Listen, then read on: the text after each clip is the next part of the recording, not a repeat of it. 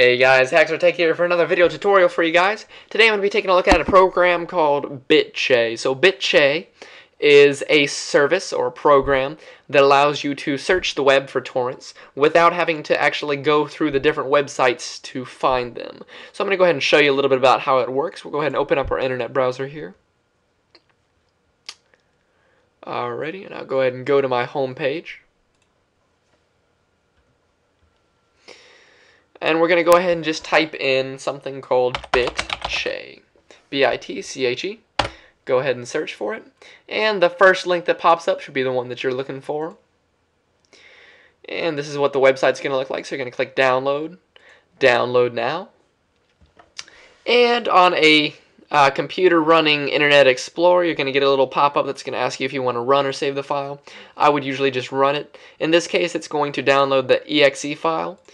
I don't actually need it, but all you have to do is go through the setup process after clicking the exe file, and it'll install the program onto your desktop, and it should look a little something like this. Here you get this little blue icon, BC. I'm going to go ahead and open up the program. You can see this is it here, guys.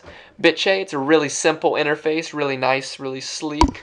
It's very basic. All it does is search for torrents on the internet.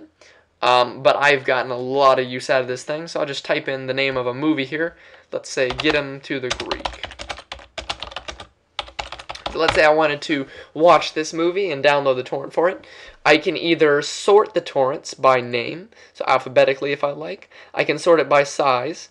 You can see the largest file is 8 gigs. I can sort it by seeders if I like, and seeders to leechers. Seeders are the people that are actually, they have the file downloaded to their computer, and you're using their file basically to download it.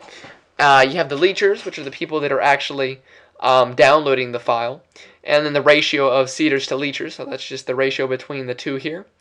And the source, of course, being where the torrent's from. So if there's a specific website you want to download your torrents from, you can sort it by that and download from wherever you like. So I'm just going to go ahead and sort it by seeders. I typically download the torrents with the highest seeder rating because they typically tend to be a little bit more reliable. You can see down here, if I went to one that's a little bit lower end on the seeder ratio, I would not necessarily trust this file as much as something with 4,598 seeders. So this is the one I'm going to download here. All you have to do is once you open the window here, you can go to Open Torrent. Pretty simple. It opens it up in your torrent program. So I have uTorrent. Click OK, and you can see just like that, the torrent comes into uTorrent, and it already started downloading. And since, of course, I have it, I'm going to go ahead and remove it from my uTorrent. And that's really all there is to it. Again, you can search by all these different fields here. You got the little search bar up there. It's really simple to use. It's fast, and it's nice to use it to prevent getting viruses and all that kind of thing. I found that going on the internet and searching for torrents, sometimes you'll get pop-ups that can lead to viruses and malicious software, things like that. So it's definitely saved me a lot of hassle. Hopefully you guys can get some use out of it as well. Let me know what you guys think about the program. Rate, comment, and subscribe, and I will see you guys in my next video. Thanks for watching.